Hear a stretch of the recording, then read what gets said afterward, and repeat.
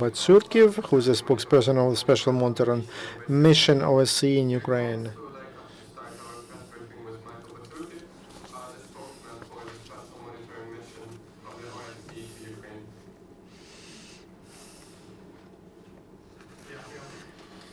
Thank you. Good afternoon, dear colleagues. As previous time, I will speak Ukrainian this time. Welcome to this regular briefing of the OSCE Special Monitoring Mission to Ukraine. During the last several days, SMM observed that heavy artillery is not used, and we received information about using small arms this week. We had some difficulties with access to checkpoints under control of militants. Yesterday, we observed the process of collecting remnants of MH17. That's a result of our efforts to get easier access to the site, to the crash site. The number of our monitors is the same like last week. We have 338 international monitors in more than 10 locations throughout Ukraine. And also about 2/3 are based in eastern Ukraine. Here are some highlights from our latest spot report and daily reports. The first, on December 12, SMM visited remnants of the national Odessa airport. We saw completely destroyed a terminal and a lot of holes, a lot of shells that have not exploded, and the remnants of the airport. Because of security, SMM was not able to see damages to the runway. And then SMM observed rotation of Ukrainian military men and dislocated in Donetsk airport. 48 Ukrainian military men received to replace 51. Members of DNR promised secure retreat through the territory controlled by DNR. On the 14th, December 14, we visited the Shirokino, which is under DNR. Our monitors planned to visit in Novozovsk. That was the sixth effort of SMM to visit that place.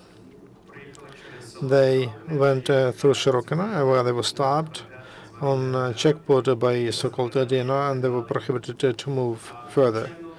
The reason was not explained. 3. December 15, the patrol of SMM of two armored vehicles got under the crossfire of small arms. They were shelling at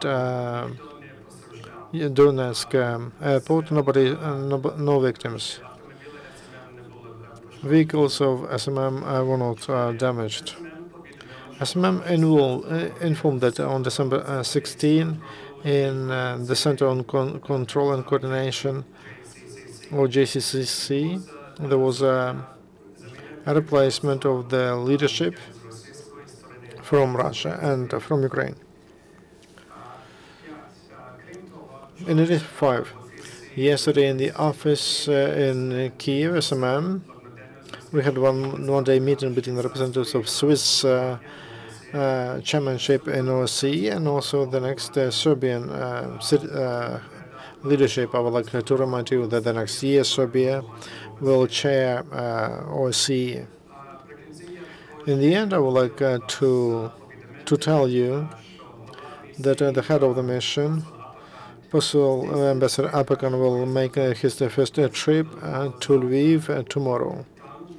There he will have a meeting with the mayor and acting governor. Plus, he will participate in a roundtable organized by Lviv Business School. And there he will give a lecture on Ukrainian Catholic University. For media, there will be an unofficial media briefing at 3:45 p.m. and we'll give you more detailed information there through Twitter and Facebook.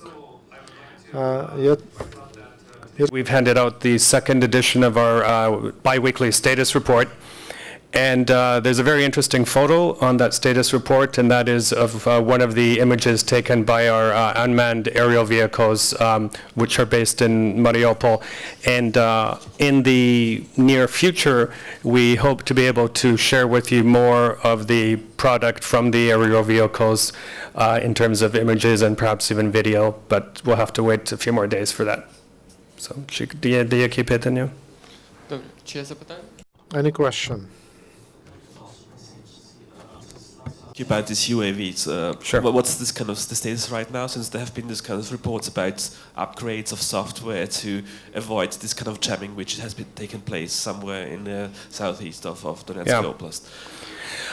Well, first of all, the UAVs, we regard them as part of our team of monitors. We have 4 of them, and they're equipped with very high-tech Canadian-made cameras. Now, they do fly, although they are subject to weather. And at this time of year, you'll understand that in many parts of Ukraine you have a low ceiling, so their ability to fly and to capture images is limited. However, they have produced, I would say, quite interesting results. We have been reviewing them over the past few days. And in terms of their ability to fly, they have been subject in the past to military-grade electronic jamming. Now, when that happened, we went back to the manufacturer, which is Schiebel in Austria, and we asked them for a solution. They came up with one, and since then the UAVs have been retrofitted and they haven't been subject to any of these problems. Now, having said that, there was at least one occasion where there was live fire directed at the UAVs, and we do have that captured in video, and fortunately the live fire did not hit the UAVs, but it just goes to show that they are vulnerable in a sense to aerial live fire from the ground. When did you start again using them after this kind of upgrade? And are you able to monitor the borderline between Russia and Ukraine, for example? They resumed flying just a few days ago. And again, they've been very effective in seeing, with great detail, images from the ground. And in terms of border monitoring, because they're based in Mariupol, they do have a range of about 100 kilometers or so. So in theory, they could go right up to the borderline. But at the moment, they're being deployed to the in the area around the contact line. And again, they've captured very, very interesting images. I have to say as well, again, we almost don't distinguish between the UAVs and the human monitors, but we're asked a lot of questions about border monitoring because obviously it's a big issue. And Ambassador Apakan, our chief monitor, has said that the mission is committed to doing some sort of border monitoring.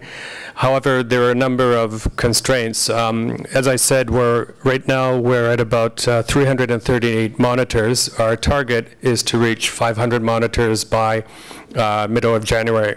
So when we have more monitors as well as armed vehicles, which are essential, we'll be able to monitor more territory.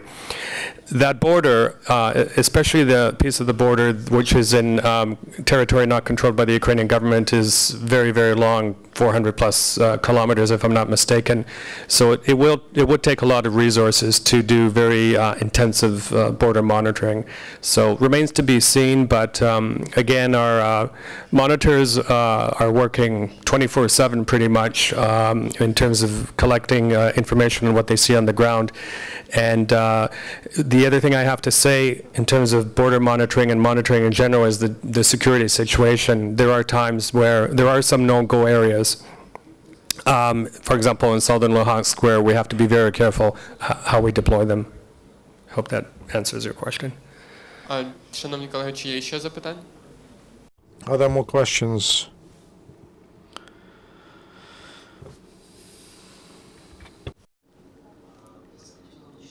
I would like to ask whether you have any information about activities of pro-Ukrainian guerrillas or partisans who are organizing some adversary actions on the occupied territories, and whether they try to assist Ukrainian servicemen.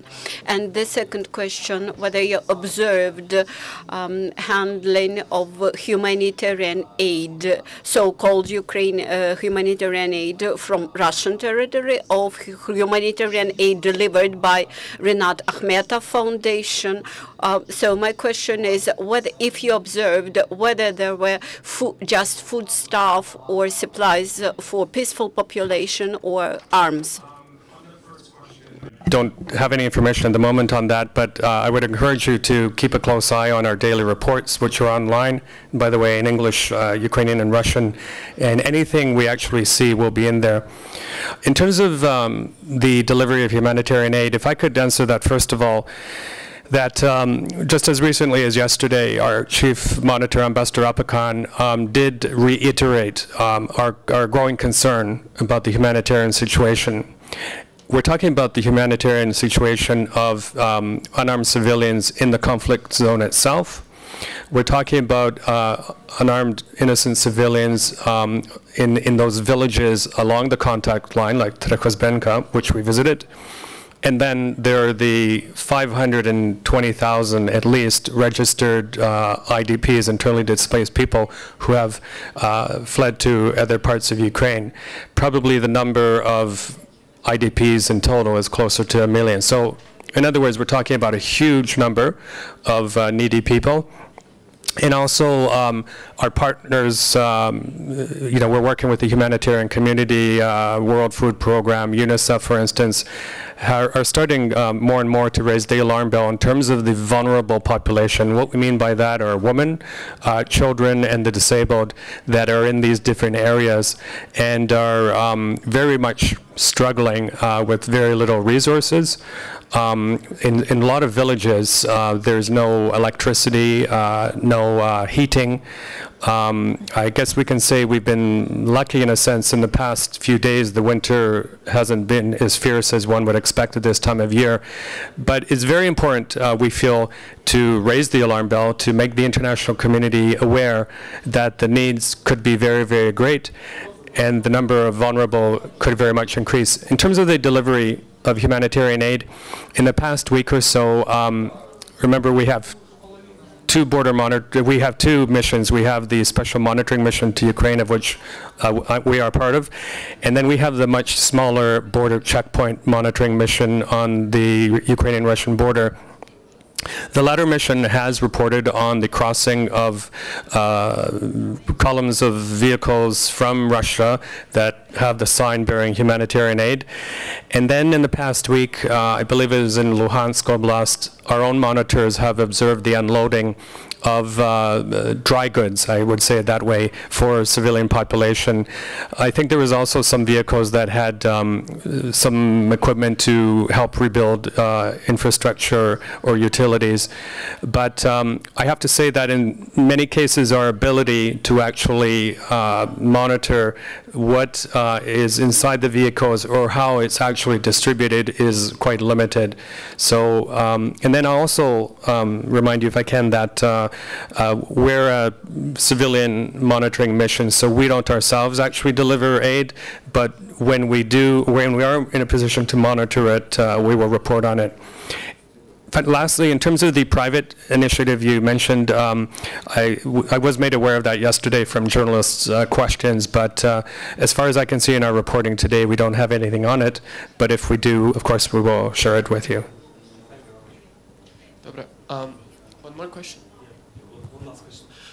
Please, could you just interpret this kind of, there was this kind of meeting of a guy called Motorola and a guy called Cupola at the area of Donetsk airport a few days ago, and this was kind of featured by Live News. Maybe just could you explain this role of OSCE and Live News and this kind of, you embedded them, they embedded you, who was embedding whom? No, in my summary of what we've been doing and what we've been seeing over the past few days, I did mention that we were there when this exchange of, when this rotation of Ukrainian servicemen happened. So it was at around that time. I know on video there was some images of our people there, but they weren't part of that dialogue. But we were there to, again, monitor the rotation of Ukrainian servicemen. The other thing I can tell you on that particular location is that we're being very, very careful in terms of accessing Donetsk airport. As you know, it's been a source of the location of some very fierce fighting. The safety and security of our monitors, of course, is a priority. So we reassess sometimes a few days at a time on whether it's safe to go there or not. So tomorrow, when you look at our daily report, you'll be able to tell whether we're able to access that area or not. So. Right. Are there any more questions? Шановні колеги, чи є ще запитання?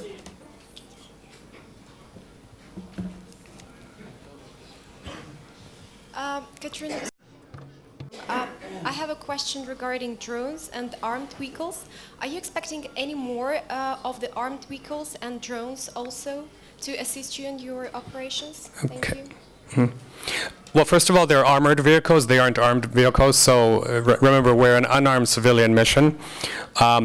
In terms of the armored vehicles, the number we're headed for to acquire is well over 100.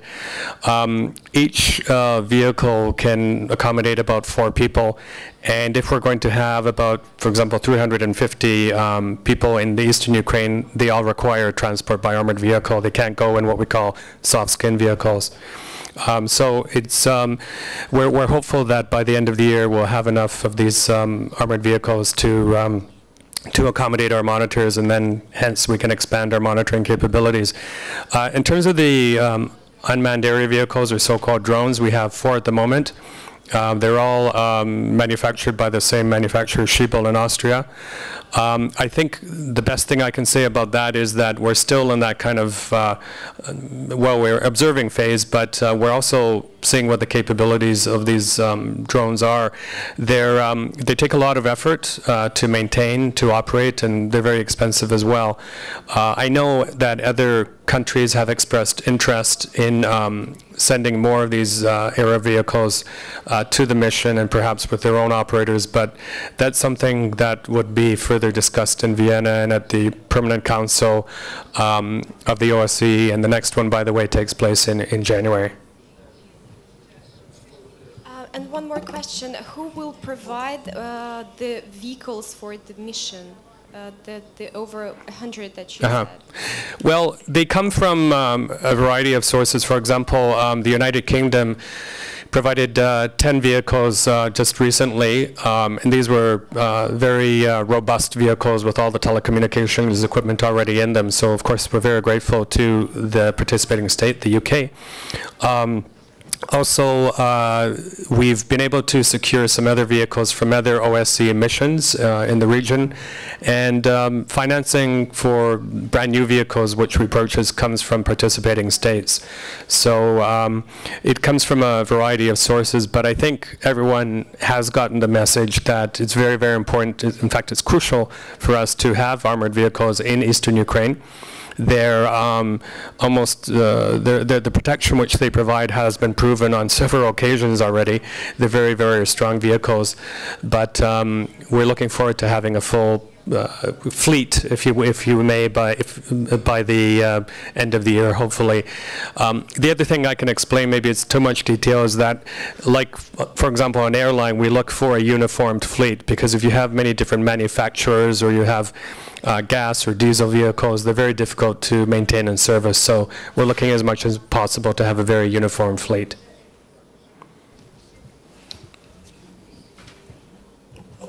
Julia Wolfowska, Euromaidan PR.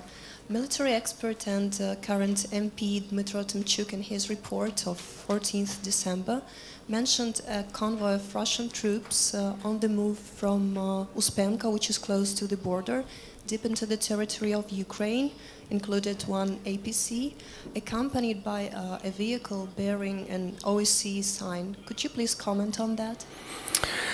Yeah, well, Mr. Tymczuk, I know he's very widely followed, and we've had at least one or two occasions now where he's reported on our location somewhere, and that information was not fact-checked with us. So, as with all people who are writing online or in the media, when you are about to report on the activities of the OSCE, we are available 24/7. And we encourage you to contact us. But up until now, I've not received, I think, one phone call from him and his team about that information. So hence, we encourage,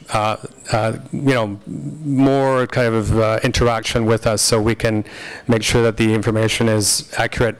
I don't have information on that particular incident, if it did indeed happen, but I can tell you that we have been reporting quite regularly, not recently, but in the past few weeks, about the movement of unmarked military convoys. In the cases that we saw, most of them have come from the direction of the east towards Donetsk city, and in quite a few cases they've been towing heavy artillery. In terms of heavy artillery, we're talking about 120 millimeter howitzers and multiple rocket launch systems. So again, I encourage you to follow our daily reports, and in there you will see when we do actually see something. Again, we don't speculate, we don't report on movements that we don't actually see with our own eyes, but anything we see of significance will be in the daily report. Добре. Колеги, чи є ще запитання? Alright, in case if there are no questions, I would like to thank Michael Bociurkiw for the press briefing. Дуже вам дякую. We're always welcome to host you for other reports and press briefings at Ukraine Crisis Media Center. Thank you very much. Have a good day.